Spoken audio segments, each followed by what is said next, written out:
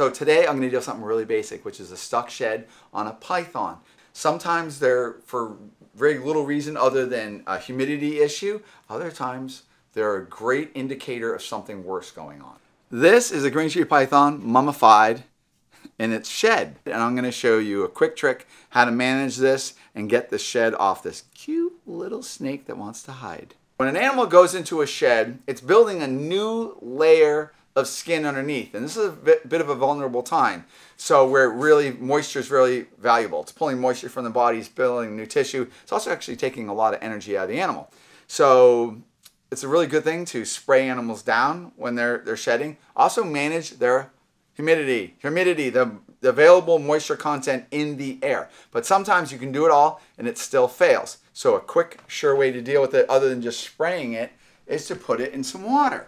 If you put the animal in too deep water, they can panic. And when they panic, they freak out, they'll swallow and breathe in water. They can asphyxiate in the water and it can actually kill them. It causes a lot of stress. So if I take this animal like that, I'm comfortable with about that amount of water. I really kind of like the water about halfway up its body.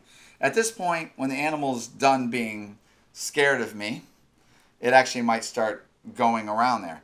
There's the eye cap, ready? All right, so there's just enough moisture, I'm pulling off the eye cap. So just for a rule, see that eye cap right there? Yeah. That's actually a clear scale that protects the eye underneath. Note to self, if you ever try to start a shed on an animal before it's ready to shed and you feel it being moist underneath after you pull the shed, you feel like this lymph, very, very bad, you will kill the snake. So then what you do, you want to start the shed. And obviously, can you tip it to me a little bit? There you go. So at this point, it's still adhering a fair bit, but I know for a fact that this animal is overdue to have shed because it had begun shedding itself. It still needs some more moisture available for the skin because we want the skin to, over time, wick up all the moisture. So if I soak it, that's a real safe way about water about halfway up its body. Well, I saw something, and I've never seen this actually being done, but we're going to try something different. I've never heard of them before. No, I know about water crystals, but I didn't know about these things that bounce around and they're full of moisture. What happens if I take this animal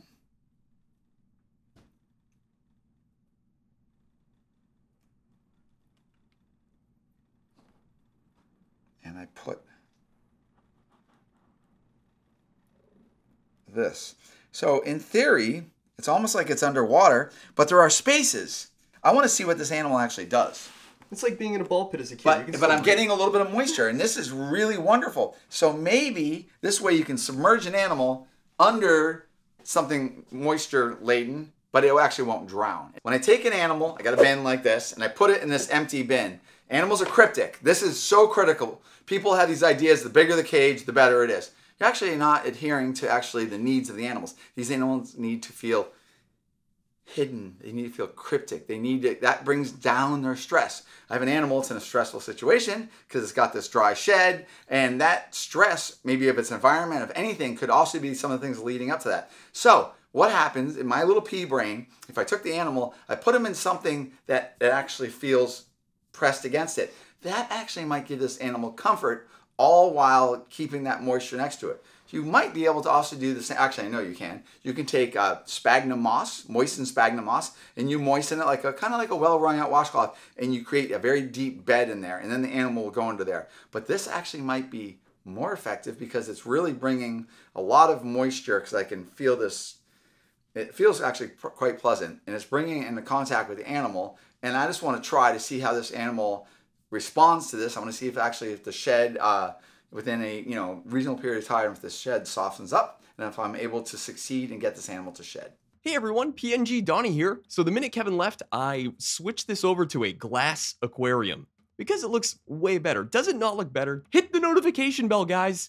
I know you guys aren't using it. You need to, or Kevin's gonna spank the crap out of me. He does, he hits me. What do you want me to do? Get a little closer. There's a table in my way. Look, oh, there is a table in your way. Okay. What do you want me to do? you. Oh, all right. Yeah. Hello. There you go. All right, so it's 24 hours later. Let's see if my ridiculousness even worked. I don't know about that, but you know one thing that's really cool? The green tree python can sit under all of these beads and breathe and do whatever it wants. So let's see if it actually softened up its skin. Oh, another thing. Donnie challenged me, said that I can't take this out without spilling beads everywhere. So he could be right. They're really hard to clean up, too. So Donnie, here we go. Yeah, I'm ready. Oh, it feels so cool. Oh, we got a couple. Hey, little green tree python. Oh.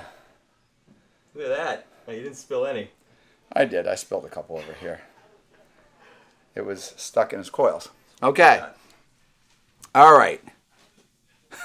It is pretty crazy. He really enjoyed being protected. He's actually being better than he was yesterday. But, you know, none of it's going to matter if it actually doesn't work. So if you peel the skin, as I said before the new skin is all ready and mature and it's still building it, you'll get like a sticky residue, and that's a really bad sign. So if that's happening, you must stop. This should not feel all sticky. This is dry and smooth. This is where Donnie fast forwards all of this. Oh, it actually worked really well. All right, guys, it worked. Might be cool. I'm going to do it again, for sure. Oh, yeah. All right, guys, we're trying to fix this snake for somebody. This animal's in trouble. Very, very skinny.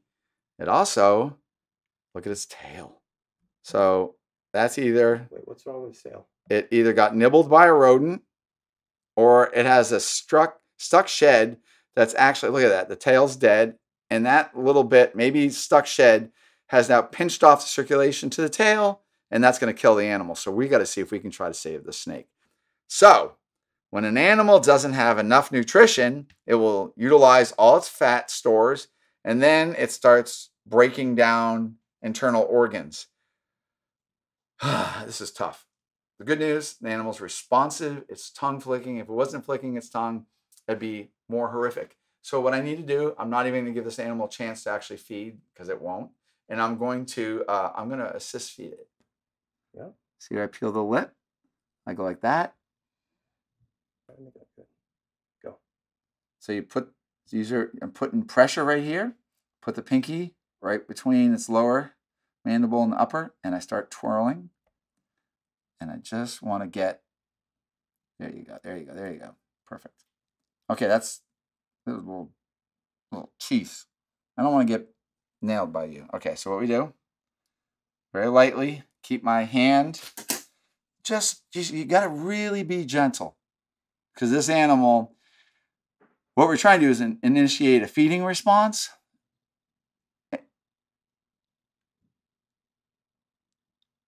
Okay, so I'm using these forceps to go down each side of the body.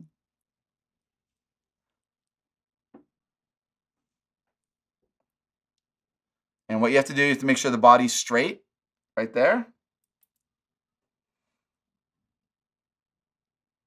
And it has to be wet, guys, because it needs to be lubricated. Okay, so that's good. And you notice I haven't messed with the snake. If I sit there and just let this animal position itself, sometimes they'll start trying to, oh, that's really good. Okay, the tongue came out, really good. So excellent, right there, we're good. So this animal is now, this is a reaction to feeding. This is wonderful. So I'm pretty excited about this. This is better than I was planning because the animal's responding to food. A lot of times when animals get really rough shape, they do not respond to the food, and there's really little behavior of swallowing.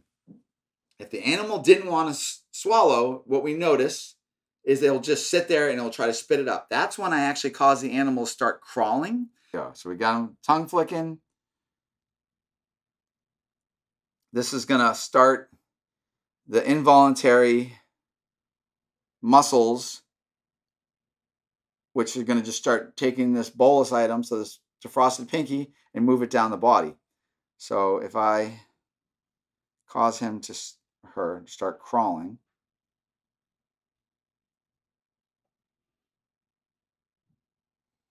Okay, so a couple of points. Well, it ate that pinky so well with a little bit of assistance.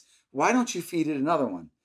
Well, that's a worry because this meal is going to take a lot of energy to break down. It's going to use maybe a third of the energy of that item as part of that, but it also needs energy from the body. So if I put too much in there all at once, too much of a good thing is actually a real bad thing and actually could cause this animal to be dead tomorrow.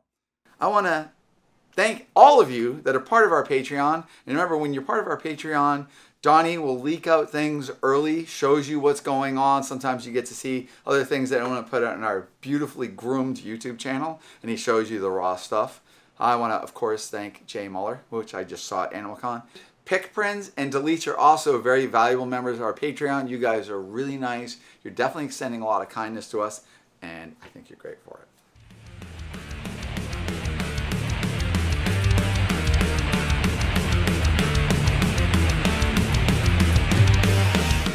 I gotta turn my camera on, dude. You didn't turn your camera on!